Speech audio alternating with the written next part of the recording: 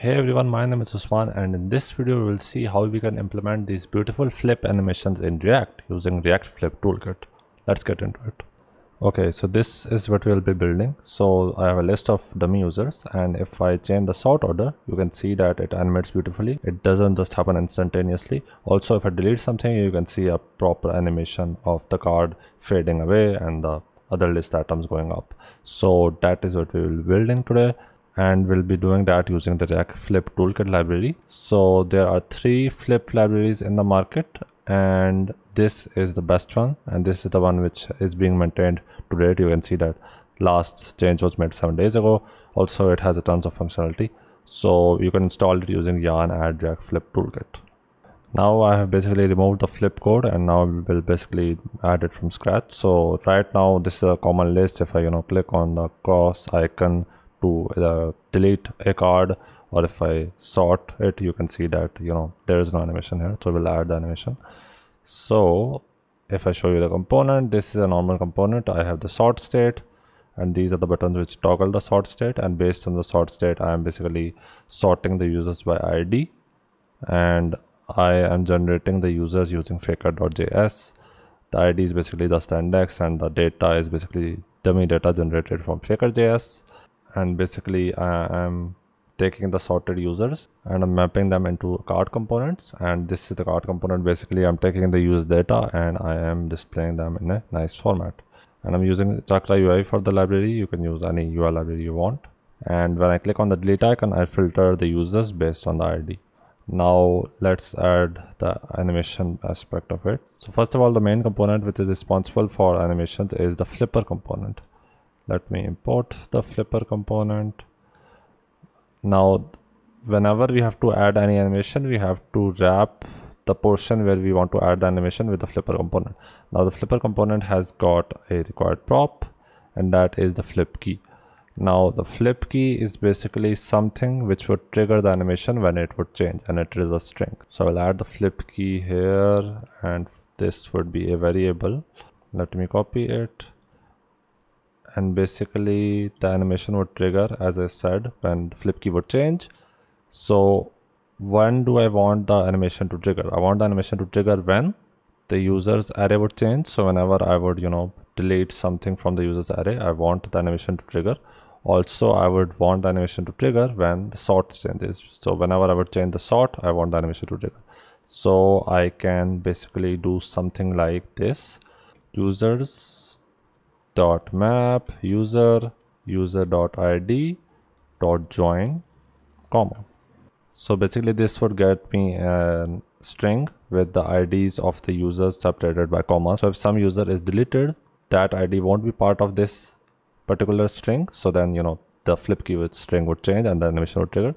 Similarly, I would also want sort to be part of it. So whenever the sort state changes, I would want the flip key to change and the animation to trigger. So I'll pass the flip key here. Great. Also there is another prop which is optional, and that is spring. So spring is basically the type of animation I want to have. So it can be any of the 5 types, and the types of the spring prop are this: so stiff, no wobble, gentle, very gentle, and wobbly. And I will show you a couple of those, and you will basically get the idea of the animations they provide. So for now I will just use gentle. Great. Now this flipper is a wrapper component. I also want to wrap the card component with another component, so that would be flipped, because that is the original thing I want to animate. So I'll copy this card, I'll place this under it. Then flip component also expects some props. One is the flip ID. So flip ID should be unique inside a flipper component. So I will use the user ID as the flip ID. Then I'll pass a key. So that would be also be user ID. Now if I'm using an HTML element directly inside the flip component, then I don't need to do anything, it would work. But if I'm using a React component inside the flip component, then I have to use another syntax. So I will say props.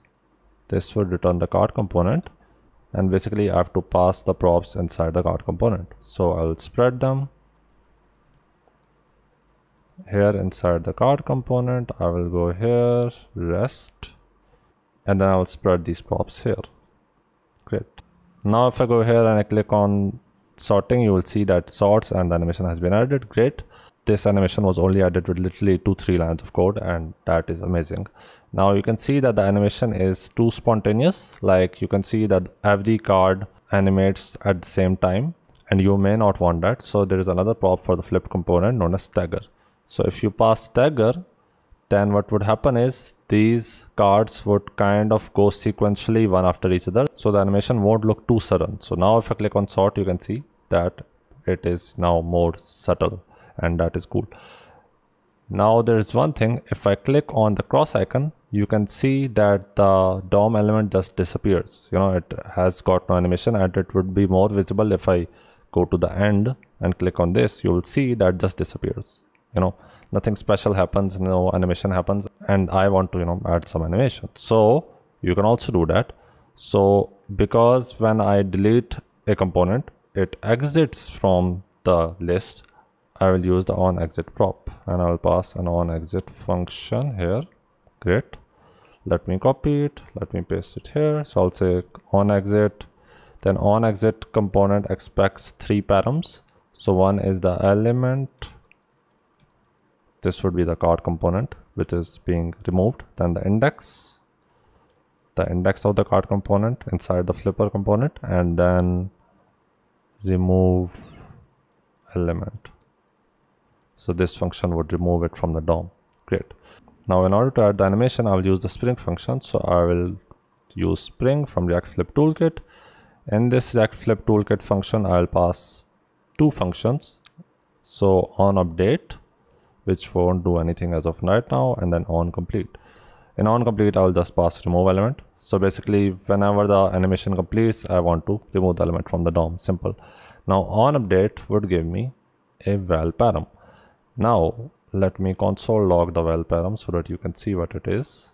Now if I delete a card, you will see a bunch of values. So basically this onUpdate function was called like 20 to 30 times with values ranging from 0 to 1.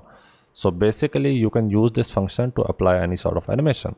So because the value is going from 0 to 1, I can, you know, maybe change the opacity from 1 to 0 by subtracting this value from 1. So 1 minus val initially would be 1.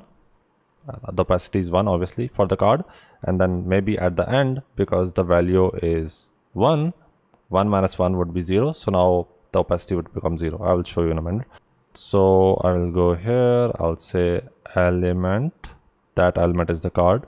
So dot style dot opacity is equal to 1 minus val. And then basically I'll say it should be a number,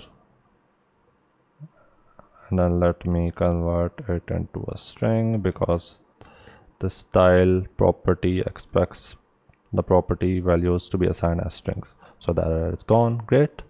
Now if I go to the list and try to remove any element, you will see that it has a subtle opacity animation before it exits out of the DOM, and it just doesn't disappear instantaneously. That would be more visible if I remove the list item from the end. So if I click on this, you will see the opacity in action. Great. And that is it for the video. If you like this tutorial and want me to make a complex course for this, do let me know down in the comments below, and I'll surely make it.